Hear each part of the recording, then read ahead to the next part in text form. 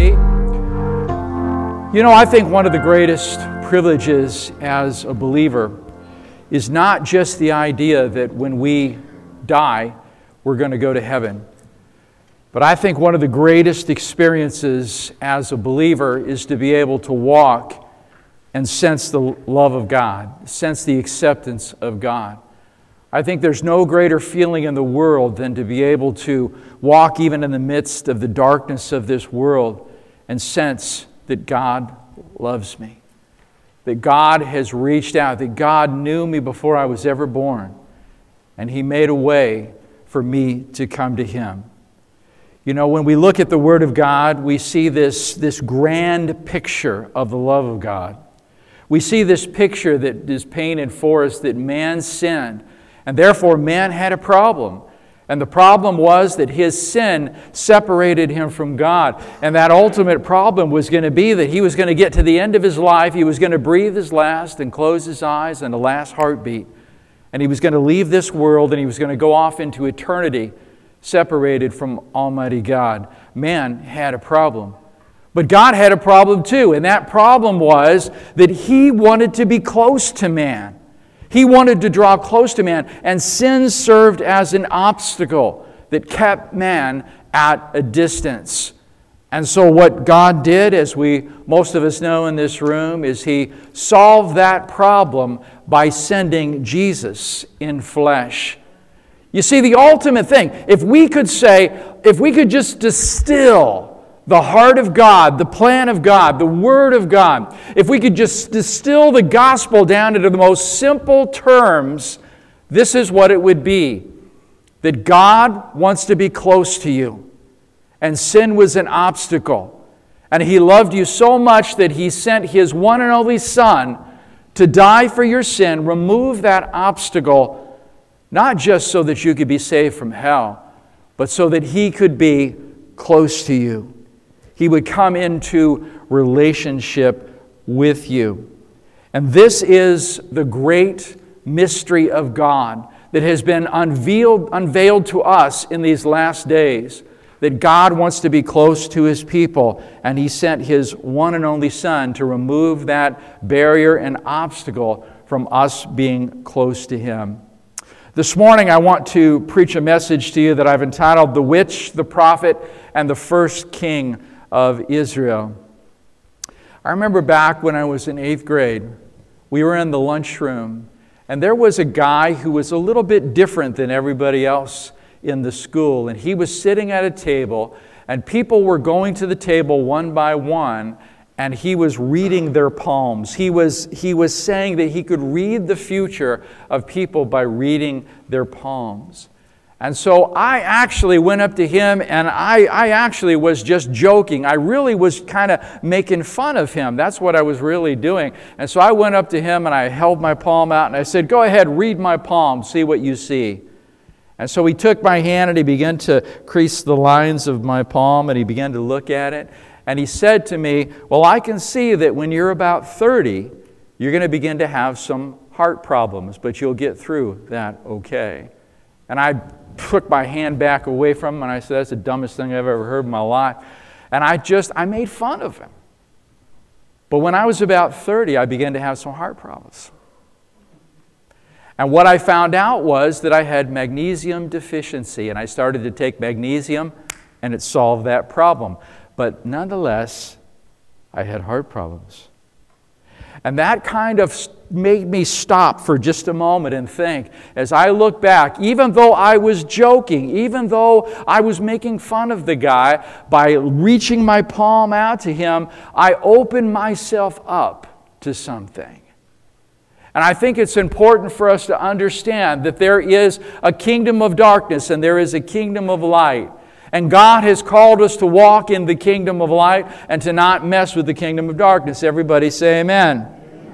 Now, even though I was joking and even though I was being sarcastic, it is strange how things unfolded. But we need to recognize that the power of darkness is real, and it causes people to be captured every single day.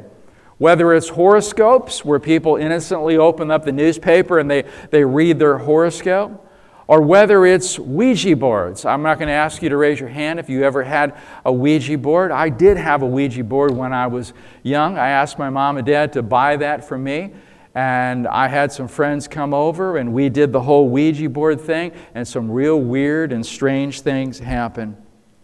I see a lot of advertisements about psychics, and there are even Christians I know that have called up on the psychic hotline and got their future read by these so-called psychics. They're becoming very, very big. You know, you dial up the phone and somebody answers and says, "Hi, this is Matilda, the psychic. What can I do for you?"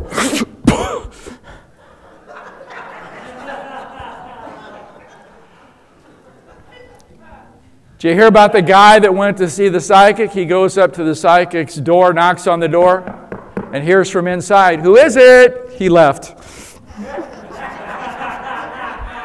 Now, even though all these things are fake, with a spiritual dynamic behind them, there's a lot of people that are fooling a lot of people, but they are opening themselves up to spirits of darkness. And we have got to be a people that understand and discern that fooling around with the things of darkness is not just good fun. Fooling around with the things of darkness is opening ourselves up for demonic bondage, and we need to understand that. It might seem like harmless fun, but we don't want to give the devil a place in our life.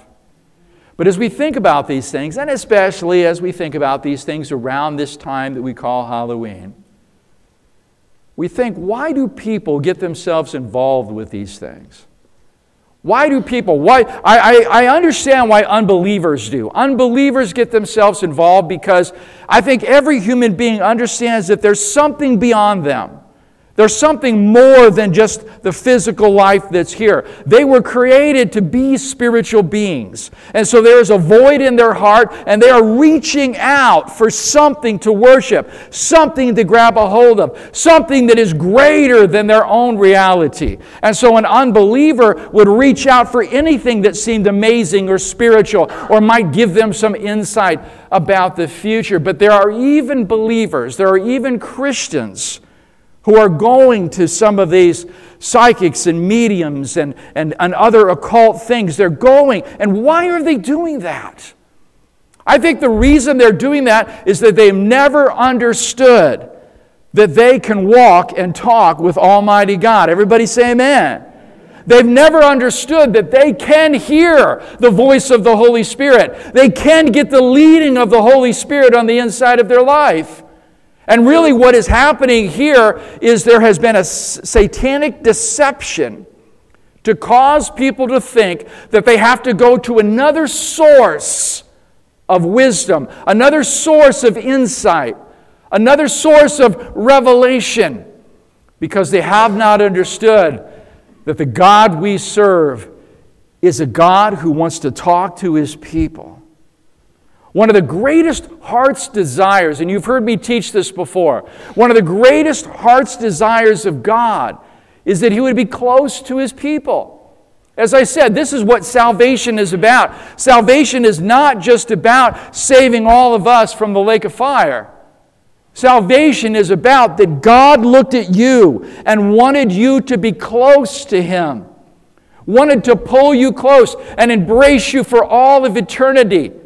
He wanted to be friends with you. He wanted to have relationship with you. That's what salvation is about. And a part of relationship is communication of hearts and minds and a joining together in a friendship.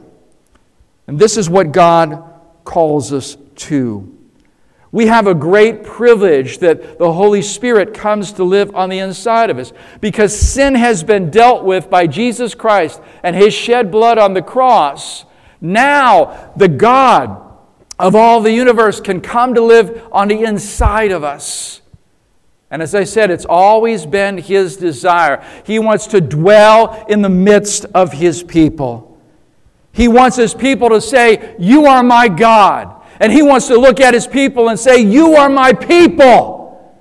And we see this from the beginning in the garden. And we see His desire all the way through until it goes into the book of Revelation, where we see in eternity He has His way. He has His will. Exactly what is happening. There He is. He's in the midst of His people. The Father with His children gathered around Him. What a beautiful, beautiful picture. And so even as we have gone through the book of Judges, and last week we began to look in 1 Kings, we began to look at, or 1 Samuel, we began to look at God's desire to gather His people around Him, to speak to them, to walk with them, to have a relationship with them. And we need to be a people that not only know ourselves that God wants to talk with us and walk with us and be our friend and have a relationship with us, but as we share the gospel with people out there, it is not just fire and brimstone, do you want to go to hell or not? That is not what it's about. What it's about is, do you want to know God as a friend? Do you want to have those obstacles removed, that you could walk with the God who created everything that you see? Do you want that kind of relationship with God? That's what the gospel is about. As we've been going through, and last week we began to look at the life of Samuel, we said there that Samuel had become this judge of Israel. And he was the picture of what God wanted. He was the man who now had brought the nation together. He had accomplished the desire of God's heart in the nation of Israel. And that is to bring the people together, centered around God, with God as their king, God in the midst of His people. This is what Samuel had begun to accomplish there. He was the last judge of Israel. He was a judge. He was a priest. He was a prophet. Finally, God had a man there in leadership that God would have exactly what He wanted. God was the king in the midst of the people. A beautiful balance. Samuel was a prophet and recognized God as king. He didn't take that authority upon himself, but pointed the people to God as the king and rallied them around Him. And when Samuel became old, something unfortunate happened. The people came to Samuel and said, "Guess what, Samuel? Thanks for your service, but you're getting kind of old. You're not going to be here forever. We really don't like your sons. And so here's what we want. We want a king. Because we want to be like all of the other nations around us. We want a king." In 1 Samuel chapter 8, verse number 4, this is what it says. "So all the elders of Israel gathered together and came to Samuel at Ramah. And they said to him, 'You are old, and your sons do not walk in your ways. Now appoint a king to lead us, such as the other nations have.' But when they said, 'Give us a king to lead us,' this displeased Samuel. So he prayed to the Lord, and the Lord told him," listen to what God said to the prophet. "The nation said, 'We don't want God as our king. We want a physical king, a flesh and blood king. We want to be like all the other nations.'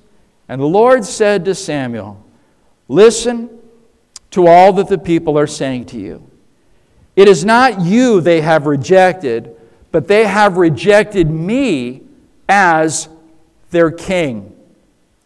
God looked at what the people were doing and saw that as a rejection of Him as their king. In other words, what was happening was God was being pushed to the side, no longer to be the king, and they wanted a mere man to lead them. So, as we go through this story, we understand that the first king of Israel is Saul. And God does use Saul for a time. He does use him to defeat the Philistines, but he also clearly disobeys God. Samuel the prophet does die, and in Saul's darkest moment, he doesn't know what to do. You know why he doesn't know what to do? because he never really had a relationship with God. He had some experiences with God. The Holy Spirit came upon him several times and even prophesied. And he built some altars and he asked the prophet to pray for him. And he was a religious man, but he himself never really had a walk with God himself. We see over and over again that he did not trust God. He did not obey God. He was a man that walked in disobedience. And now Samuel was gone. He had died. And he had gone and tried to build an altar to God. And he tried to pray. But God had already said, I've rejected you as being king because you just can't obey me. And so God did not answer him. And so, in his desperation, he turns to a witch at Endor. 1 Samuel 28:13 says, the king said to her, now he's going to this witch at Endor because what he's hoping to do is to call up Samuel, who is dead, call up the spirit of Samuel, and that Samuel could give him some advice. I mean, that is in a bad place. When you got nobody to get advice from except a dead guy, that is a really tough spot to be in. And the king said to her, don't be afraid. What do you see? And the woman said, I see a spirit coming up out of the ground. What does he look like? He asked. An old man wearing a robe is coming up, she said.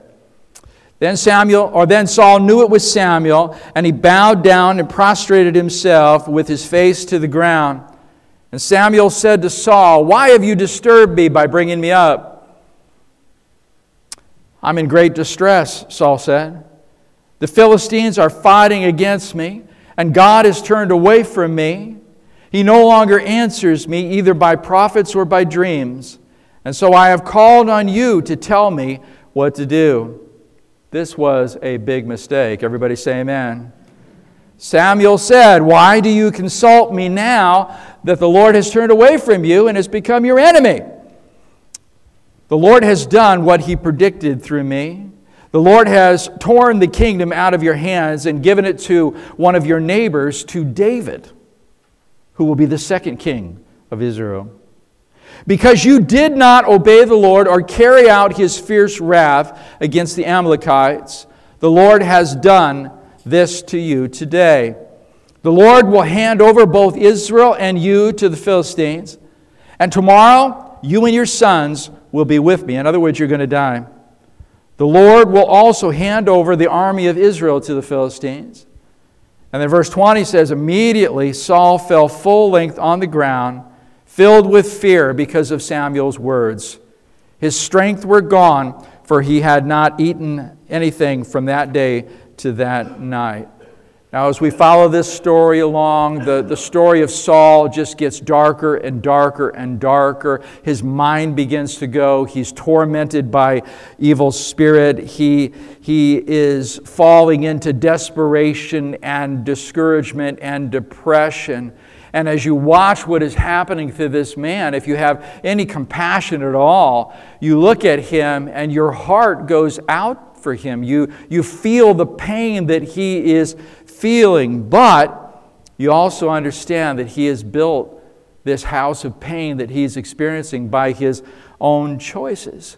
And we also understand this because you and I have this beautiful perspective. We can look back now and we can look at the whole of God's Word and we can understand who God is. And here's what we know. What we know is God is merciful.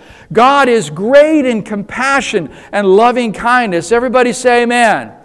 And there was a road back. There could have been a road back for this guy who had fallen so far. And he could have fallen upon the mercy of the Lord, but he never took that road. God responds to brokenness. But we never saw a real brokenness of heart towards the Lord. There was a brokenness towards his situation. He knew he was in a bad situation. But there was never a brokenness towards the Lord. There was never a time of true and real heartfelt repentance before God. And so we look at this story and we say, I say anyway, because I ask, when I read Scripture, questions just come up. And this is how God teaches me. You step back from this story of Saul, the first king of Israel, when God wanted to be their king, and the people came and said, no, we want a flesh and blood king. And God says, okay, we'll give him a king. You say, why did God give him Saul? God understood what was going to happen with Saul. Why did God give him Saul? Because they asked for a king, and God himself did choose Saul. So why this king? Why this guy? And I believe it's for this reason, that God wanted them to see a contrast. Just like when we look back in the book of Judges and the beginning of Samuel, we see that you have Eli, who was this corrupt priest. And then God is bringing up Samuel. And we have this picture of the old and the new. We have this picture of the bad and the good. We have this picture of Eli, who is this corrupt priest. And we have this picture of Samuel, who truly is a man who wants to follow God and that God can use. And God wants us to see the comparison between Eli and Samuel. And God here is also wanting us to see the comparison between Saul and then the second king of Israel, David. He wants us to see them so that we understand, so that we can learn from their lives. As we watch them walk with God, we can learn and we can understand how we should and how we shouldn't walk from Almighty God. He's providing a contrast. He wanted Israel to see the difference between that first and that second king, Saul and David. Saul was the kind of king that the people wanted. He was the kind of king that it was all about outward appearance. He was a tall guy. He was a good-looking guy. He was a strong guy. He was the kind of guy that you would look at and say, yeah, that guy looks like a king. David, not so much. David was somebody, actually, when he first got tapped by God, he was just a young man, a young boy. He was just a shepherd. Nobody thought he could be a king.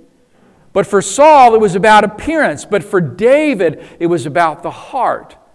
You see, God does not look on appearance. God looks on the hearts. And this is what he is showing us today in this comparison between Saul and David. They were two very different type of men. Samuel had once said to Saul, when Samuel was still alive, he says, "You acted foolishly. You have not kept the command of the Lord your God that he gave you. If you had, he would have established your kingdom over Israel for all time. But now your kingdom will not endure. And the Lord has sought out a man after his own heart and appointed him leader of all the people, because you have not kept the Lord's command." As I said, there's a big difference between Saul, the first king, and David, the second king. There's a big difference. Saul, at best, was a religious man. As I said, he had some experiences with God. He even had some experiences with the Holy Spirit. He even prophesied. But David was a man who just loved to be with God. Now, let's not miss this for a second. You know, sometimes when we judge a situation, we look and we say, well, what kind of skills do they have? What kind of interpersonal ability do they have? What kind of training do they have? And we begin to evaluate whether or not this person would fit based upon many outward things. But what God saw in David was, here's a guy that just liked to be with him. That little word is so powerful, with. I told you that in the beginning, God's desire all the way through His Word is He wants to be with His people. And so His question to us is, do you want to be with Him? Do you want to be in His presence? Do you want to walk with Him? Do you want to be His friend? Do you want Him to be your friend? David's greatest asset was he just loved to be with God, to sense that God was near, to be with Him. In Psalm chapter 8, verse number 1, this is a psalm written by David. This is a psalm that David, as he was a little shepherd boy, out at night watching over the sheep, he's looking up at the stars, he's looking up at the blackness of night, and he's just struck with the awe of the creation of God. He's just struck with what he is seeing before him. He sees the magnitude of what God has created, and he feels small in its presence, but he's just drawn to it like a moth to the flame. And he writes, "O Lord, our Lord, how majestic is your name in all the earth. You have set your glory above all the heavens. And from the lips of children and infants you have ordained praise because of your enemies, to silence the foe and the avenger. And when I consider the heavens, the work of your fingers, the moon and the stars, which you have set in place." David is struck with that, and he says, "What is man that you're mindful of him? The Son of Man that you care for him?" He goes on in his being just captured and blown away by what he's seeing before him, and said, "You made him, you made man a little lower than the heavenly beings, and crowned him with glory and honor. You made him ruler over the works of your hands, and put everything under his feet, all flocks and herds and beasts of the field, and the birds of the air and the fish of the sea, and all that swim the paths of the sea. O Lord, how majestic is your name in all the earth." David is looking out there and he's saying, "Who are we that you would trust us with your creation?" Do you see the humility in the heart of David? That little boy, that little shepherd boy out there watching over the sheep at night, looking at the stars and looking at the moon. He is struck in awe with the idea that God would give this creation into the hands of mere mortal men. This is the kind of heart that God is looking for. It was the heart of David.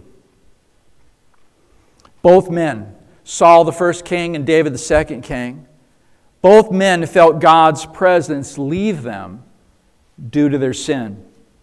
You see, both men were human beings, and both men, they made mistakes. But how they addressed those mistakes were very, very different.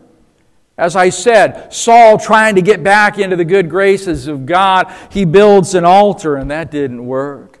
And Saul goes and he asks God, "Should I attack the Philistines?" And God wasn't talking to him. You see, God never heard a prayer from Saul, "God, I'm broken before you. I've sinned. I'm flat, poured out on the floor. I've got nothing left." And then Saul not only refused to repent in brokenness and throw himself upon the mercy of God, but instead he turned and went to the witch at Endor to seek advice from a dead spirit. How did David deal with his sin? And we know that his sin was great. We know that he committed adultery. We know that not only did he commit adultery with Bathsheba, but he also put Bathsheba's husband in a position where he knew he would be killed. And so in essence, he killed her husband. This was great sin before God. And as the king of Israel, it's something that never, never, never, never should have happened. And God could have easily said, "You're done." But here's what David did in Psalm 51, verse number 1. And it tells us a little bit about why David wrote this psalm. It says that this is for the director of music. It says it's a psalm of David when the prophet Nathan came to him after David had committed adultery with Bathsheba. He writes this as he goes before God, in repentance, seeking the mercy of God. He says, have mercy on me, O God, according to your unfailing love. According to your great compassion, blot out my transgressions. Wash away all my iniquity and cleanse me from my sin. For I know my transgressions, and my sin is always before me. Against you and you only have I sinned and done what is evil in your sight, so that you are proved right when you speak and justified when you judge. Surely I was sinful at birth, sinful from the time my mother conceived me. Surely your desire is for truth in the inner parts, and you teach me wisdom in the inmost place. David goes on to say to God, cleanse me with hyssop, and I will be clean. Wash me, and I will be whiter than snow. Let me hear joy and gladness, and let the bones you have crushed rejoice instead. Hide your face from my sins and blot out my iniquity. Verse number 10, David cries out to God, create in me a pure heart, O God, and renew a steadfast spirit within me. Cast not me from your presence, or take your Holy Spirit from me. Restore to me the joy of your salvation, and grant me a willing spirit to sustain me. Two very different men. Saul tried to manipulate God a little bit, going to build an altar. David threw himself on the ground before God and said, God, I'm a broken man. I'm a broken man, and I need your mercy. God says to us, as we look at these two kings, we're to see the difference. We're to learn something. First of all, we're to learn the humility and seeking of the mercy of Almighty God. You know, one of the things that I would ask anybody that came to me and said, I'm having this issue in my life and I'm having this trouble and I just can't seem to get over it. One of the first questions I'm going to ask you is this: have you gone before God? Have you got on your face before God? Have you cried out to Him? Have you let your heart be broken before Him? Have you become a broken man or a broken woman and you just laid there sobbing before the Lord, waiting upon the mercy of God to reach down and to lift you up and to brush you off and say, stand up, my child, because you're mine, and we're going to walk on together. I would ask people, have you ever done this? Have you ever had this experience in your life where you just poured out your heart before God and you've held nothing back? He's looking for a people that will have a contrite heart and a broken spirit, looking for people who will come in that kind of grief and repentance so that He can reach down and bring cleansing and new life to our hearts. As we look at David, we see that David did not look at the kingdom that he had been given and look out across it and say, I'm the king and this is my kingdom. It's my way or the highway. That is what David did. But Saul, on the other hand, Saul came and looked at the kingdom and he said, I'm the king and this is my kingdom. David looked at the kingdom. He saw that he was a king, but here's how he saw it. He saw that he was a king under the kingship of the ultimate King, Almighty God. David saw God as king, big K, capital K. And he was king, little king. He was a little king. You had the big king, you got the little king. And David didn't get those two confused. He understood this concept of stewardship. He understood that he was a shepherd for God over the kingdom of Israel. He understood that it was not his job to just rule, but it was his job to shepherd and care for those that had been given under his charge. And when we look at this story this morning, it teaches us, as we look at the character of the first king of Israel, Saul, and we look at the character of the second king of Israel, David. And it's meant to show us these pictures so that we in our heart understand what is good and what is bad. So that we in our heart can ask the question, do I want to be more like Saul or do I want to be more like David? And the answer is obvious. Because each one of us, in a sense, have been given a kingdom. Each one of us have been given authority over a sphere of influence that is in your life. And so the question is, how do we handle that kingdom that God has given us? How did Saul handle the kingdom that he was given? How did David handle the kingdom that he was given? And how do we handle the kingdom that we have been given? We ask ourselves, what is our first priority, or what is God's first priority in our life? That we see ourselves as stewards, that we do not have ownership of anything.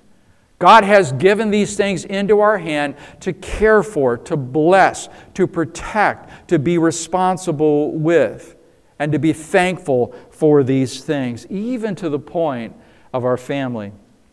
When I think about Jennifer and I think about my kids, I say she's my wife, but she's not my property. Everybody say amen. She'd say amen too. She would say, if she's in here, she'd say a loud amen. That's right. And my kids are not my property. They're just given into my care for a time. I have authority, but I have responsibility. So whether it's a pastor over a church, a CEO over a company, or whether it's the President of the United States, they're not kings. They're not the ultimate rulers. They are stewards. They are shepherds. They are under the great King of all the universe. They submit their leadership. They submit their authority under His authority. And so this story calls us to ask in our own heart, how are we doing with the authority that has been given to us? You know, they say that true character comes out in 4 different situations. The first is this: through things and money. We all know it. We've all seen the stories of people kind of going along in their life until they win the lottery. And then things really get bad because that money destroyed them. Sometimes the things, the houses and cars or whatever, the things that we accumulate in life, how do we handle them? How we handle them reveals the character that we have. Secondly, authority. How do we handle authority? You know, it's one of the toughest things in the world to handle. Everybody wants it, but it's one of the toughest things in the world to handle because we're human beings and we're given to sin. And so whatever it is, whether it's the President of the United States, whether it's a pastor, whether it's a business owner, whether it's somebody that's supervising at the factory, whatever it is, when somebody is placed into a place of authority, one or two things usually happens. They continue to be who they are, or they change into somebody else. And we've seen this happen in people's lives, even within the church. Given a place of authority, and all of a sudden, the personality changes because it brings out things that are revealed in the character of that person. Another issue, another area that brings out character is trouble. What do we do with trouble? We all have trouble. We're all going to have trouble. And when trouble comes into our life, it causes who we truly are to come to the surface. It reveals character. And then temptations. Any kind of temptation that comes into our life. It reveals who we really are. How do we handle that temptation? As I said, God gives us Eli and Samuel to compare. God gives us Saul and David to compare. So we can ask ourselves the question, who do we want to be like? How do we want to live? How should we handle the authority that God has given us in this world? And so this Word of God always brings us to the place, no matter where we're at, what book we're at, what life we're studying, it always brings us to the place where it asks us the question, how is your heart? How are you doing? How would you have handled that situation that you were in?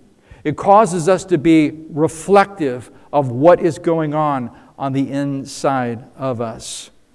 The Holy Spirit will teach us as we go through these pages of this book and bring us to the point where we understand who we are. We understand this about God. We understand that God does not want to rule you. He does not want to control you. What God wants is to draw you close. He wants you to draw you close to Himself. This is why Jesus came. This is why He died on the cross. This is why He shed His blood, so that all the obstacles can be removed and He can reach in and embrace us, fill us with the Holy Spirit, and live on the inside of us forever. But there's some strange thing that keeps going on in the heart of mankind. And that is that man very often wants to walk with God at a distance, with his hands out, saying, only this far, God, I don't want to come any closer. But the truth is this, we're missing out on so much, because all of the answers that we need, all of the power that we need, all of the help that we need is found the closer we get to God.